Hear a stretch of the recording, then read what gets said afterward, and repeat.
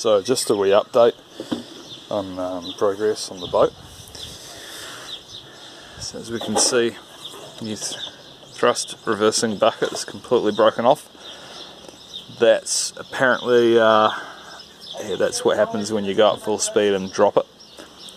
Also managed to crack the rear unit right in there. Not sure if you can see that there. Yeah, there you go. And also because I didn't have the nut traps in there, so I should have had the nuts in there. I didn't have that, so they've pulled through a little bit.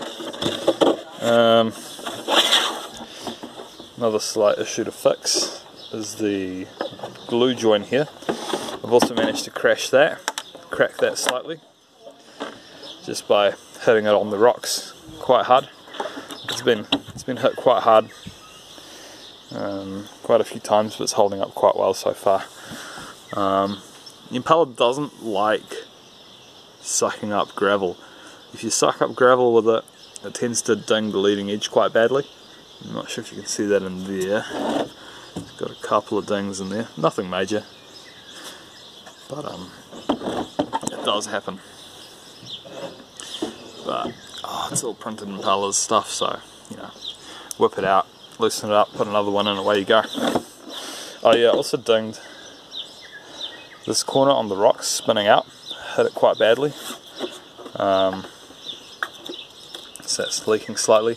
So what I'll do is I'll put a radius on all the lines inside here, just to really reinforce it and stop any of that sort of thing happening as easily. But other than that, the handling's beautiful. It goes well, good top speed. Yeah, goes for quite a while. On the it probably goes for about 2 minutes on these, just under 10 minutes. I find on these ones you get probably about 15-20 minutes runtime. Nothing incredible, but no, it goes good. Yeah, no, quite an enjoyable little boat.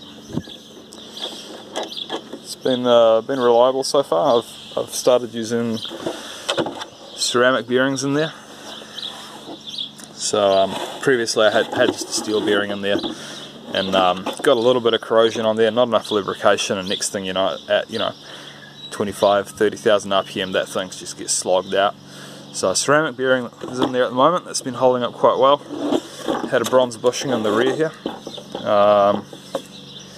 That held up for a while, but once I got the 4S batteries in there, it started to slog it out as well. Really just wearing it out. So I got a ceramic bearing in the back there as well, and that seems to be holding up quite well. The servos, I just opened them up, completely packed them with grease through the hole completely, so they're waterproofed. Both of those, the separate water cooling loops for the motor and the ESC. Oh yeah, so for the vacuum bilge system, I'm just experimenting. I've just got a little pipe glued into the side there, just drilled through, and that pipe goes over here. So that little pipe at the intake comes up here, goes, hang on just a second, goes up a loop here and then down, and it just sits just at the bottom of the hole there.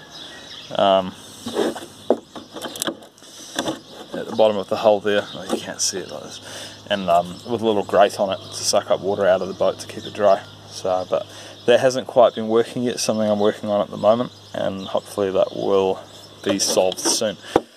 I'm testing out this flexible coupler. I find it makes less noise than the universal joint.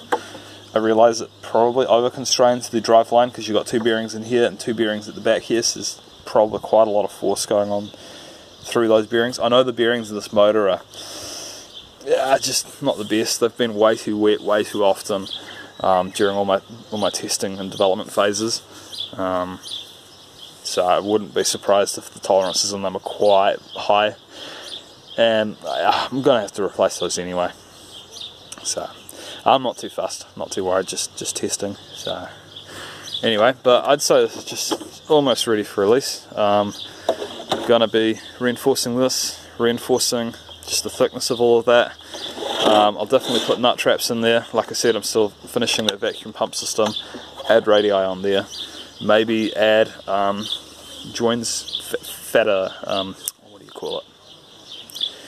Just thicken the mating surfaces there so that the glue has a better adhesion to prevent cracking like this.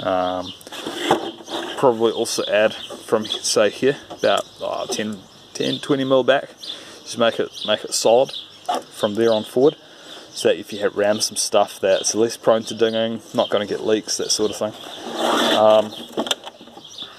Also been thinking about getting some rubber boots from the wire holes, but it hasn't really been an issue. I don't think it's required. So yeah, no, good bit of fun.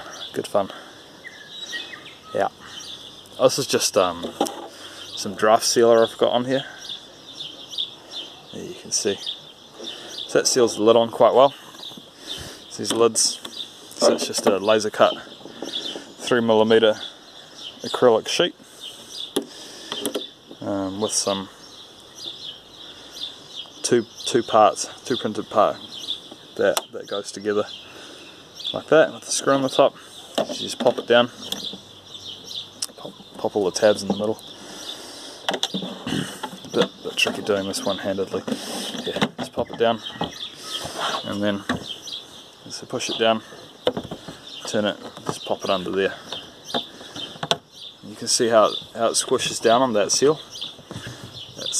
That's really sealing it there. So just a quick way to close it up and really have it watertight. You can still see what's going on in there, which is quite nice. So yeah, so nearly done. Hopefully once I get back from this holiday, I'll upload this video, and shortly after, once I made those changes, we'll go live and you guys will all be able to build one of these. So yeah, thank you for watching, and see you around.